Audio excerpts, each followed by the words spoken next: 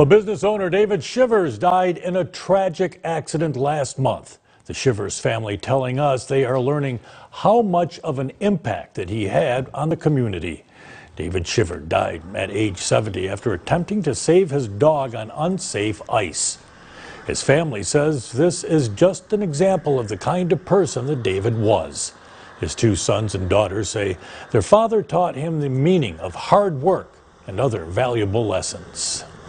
He really taught us a lot about hard work and getting up early and getting after it and making things happen, and that's how I live my life now. And so, and really taught us how to treat people fairly.